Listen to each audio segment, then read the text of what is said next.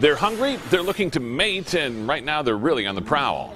Some crazy video to show you, and apparently this thing lasted for 3 hours. ABC 15's Joe Bartels is in Scottsdale, and Joe, this got pretty intense. Living in the desert, you expect to see maybe once in a while a desert visitor, but one couple was treated to not one, not two, but 3 snakes, really battling it out, and found them in a place you wouldn't necessarily expect. It's a wrestling match snake style. Adult rattlesnakes going at it, all caught on camera. And they were battling right here.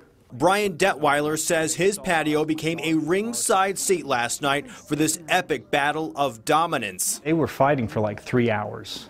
And so for the first hour and a half, I was just trying to go, it's like, what do I do? Experts say this slithering dance is just part of the winter wind down. They go out and get last meals.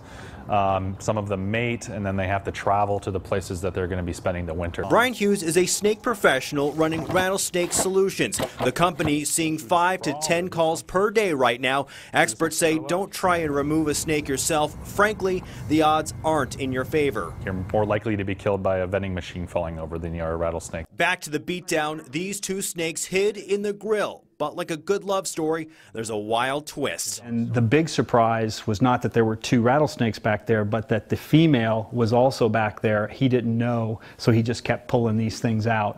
Professional snake wranglers got all 3 snakes and safely released them back in the desert. So the area is really seeing a lot of snake calls right now. We're going to be far north Scottsdale, also along the northern 101 corridor and down in Ahwatukee. Back to you. Yep.